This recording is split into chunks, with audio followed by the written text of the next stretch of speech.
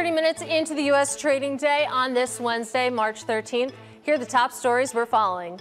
The TikTok on TikTok. U.S. lawmakers preparing to vote on a measure that would force Chinese company ByteDance to sell TikTok or face a ban in the U.S.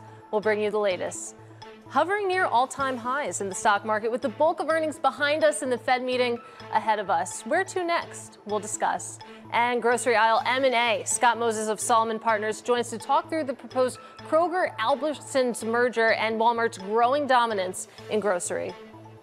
I'm Katie Greifeld in New York. Welcome to Bloomberg Markets. You take a look at markets this morning and near all-time highs, but a little bit lower today. If you take a look at the S&P 500, slightly in the red here, down by about 0.2%. Of course, still well above 5,100. But you take a look at the Nasdaq 100, losses getting a little more serious, down about 0.8%. Of course, that follows a big up day yesterday. So make of that what you will. And you can see, of course, volatility rising a little bit. The VIX still below 14, but inching higher and higher. But let's get to what's happening this hour, and that is that vote gets underway. That is Bloomberg's Jackie Davalos in Washington. Thank you. Let's broaden out now and take a look at these markets, because joining us now, I'm pleased to say, we have Mark Spellman. He is Alpine Saxon Woods CEO, sitting on set with me. Mark, great to have you in person here. Thank you. Good morning. I want to start with the first line in your notes, and that is that tech stocks are currently still in a melt-up. What does a melt-up mean to you? Is Mark Spellman. Please stay with us. I will note that the vote has started in the House. It is being kind of questioned, if you will, by a number of these companies, and that's why we're seeing, or a number of investors, that's why you're seeing stocks like Five Below trading lower in sympathy. Inflation is everywhere. Bloomberg's Bailey Lipschultz, thank you so much. Now coming up, Amazon and Eli Lilly team up to bring weight loss drugs directly to consumers. Details next. Well, some big news out today. Drug maker Eli Lilly teaming up with Amazon to sell. As always, appreciate your time. That is Bloomberg's Madison Mueller.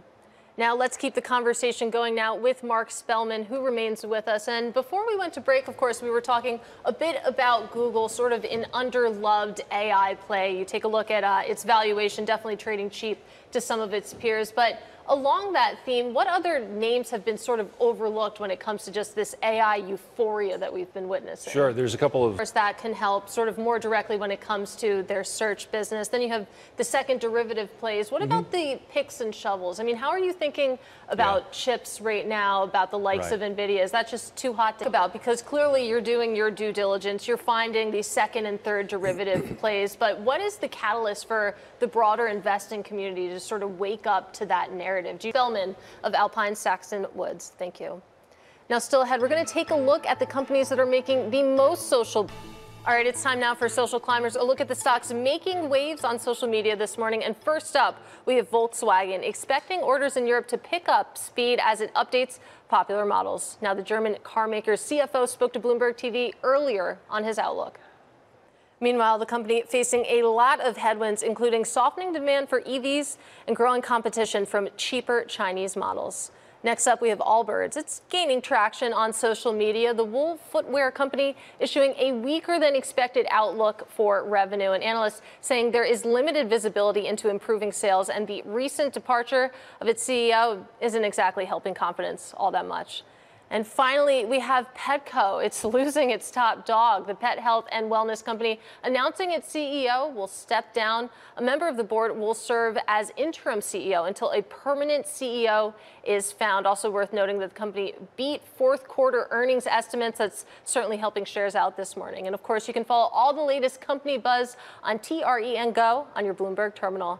You take a look at the broader markets right now. It's pretty quiet out there, quiet to down. You take a look, of course, at to stop the Kroger-Albertsons deal is set for trial. Well, the FTC has set a trial date in August for the proposed $25 billion merger of supermarket giants Kroger and Albertsons.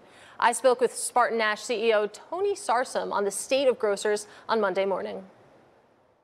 And that, of course, was my conversation with SpartanNash CEO Tony Sarsam on Monday. And we have a great conversation coming up, but we do want to bring you some breaking news right now on that TikTok vote, and that is that the House, it has enough votes there. Of course, on the breaking news that the House has the votes to pass that TikTok divestment bill. Of course, the vote is still ongoing, and we're going to continue following that one. But let's pivot back to the grocery store, and specifically grocery M&A and the proposed merger between Kroger's and Albertsons. And I'm pleased to say that we're joined now by Scott Moses. He is partner at Solomon Partners. He's the head of the Grocery, Pharmacy, and Restaurants Investment Banking Group. And of course, he's also the head of the proposed deal between Kroger and Albertsons. So, Scott, we talk about that deal. I mean, initially proposed back in 2022. It's been a long path to here we are now. How confident are you that this deal will actually close?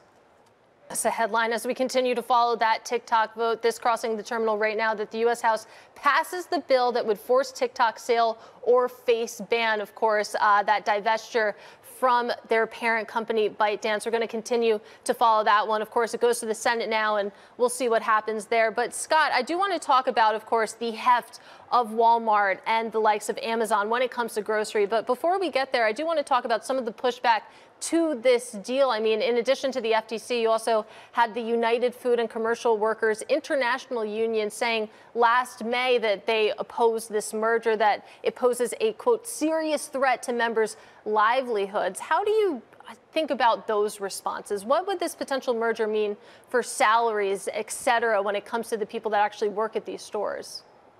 Conversation, and appreciate you rolling with the breaking news. That is Scott Moses of Solomon Partners. Let's get a check on the broader markets right now. We're going to do that with Bloomberg's Abigail Doolittle. Well, relative to big tech, Katie, it's not so positive. Lower income shopper, that there's more deliberation, that they're less certain. Yeah, quite a wipeout we're seeing today in Dollar Tree. Bloomberg's Abigail Doolittle, thank you so much. Now, coming up, investment opportunities in India. We'll have highlights of our interview with her. It's time now for Wall Street Week. And earlier, Bloomberg's David Weston sat down with Henry McVeigh, KKR head of global macro, balance sheet, and risk, and asked him about his recent trip to India and what improvements he's seen since his last visit to the country over a decade ago. And that was KKR's Henry McVeigh sitting down with Wall Street Week host David Weston. This is Bloomberg. All right, we do want to revisit some breaking news over the past hour, and that is the U.S. House joined TikTok. Now coming up, T. Klein, Edge and Node CEO.